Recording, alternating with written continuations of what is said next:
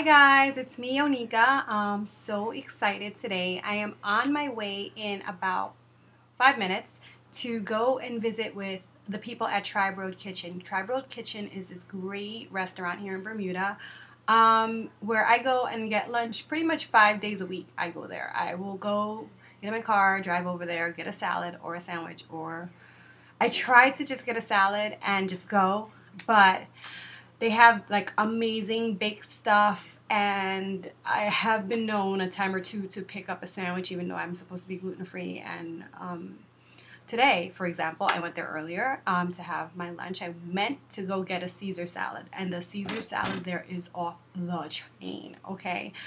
But instead, I got a whole hog sandwich, which is this amazing ham and bacon sandwich that they make. I got a whole hog salad. I may have gotten a brownie.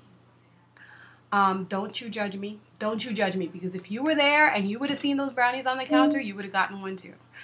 So, okay, I got a brownie and I got a whole hog sandwich and I ate it. And I don't care. And yeah, I'm putting on a little bit of weight, but it is what it is.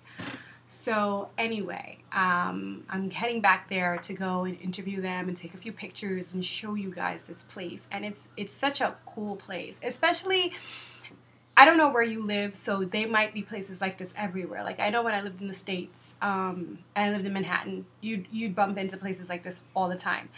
In Bermuda, there isn't anything like it, and it's really cool. Everybody's chill. It's a very like low key vibe. Has a really busy lunch crowd.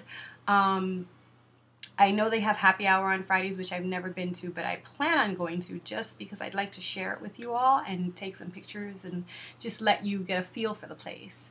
But their menu is amazing, and they're really into locally grown ingredients, and they use like they'll get chickens and stuff from the local farms. So they're very into the local farm movement, and I just want to find out about that. Find out what what got them interested in that, and that kind of thing. So I really am excited. This is my first real interview, and I will be sharing it with you on Design Pretty Blogs. So stay tuned for my interview with the people at Tribe Road Kitchen. See you soon, guys.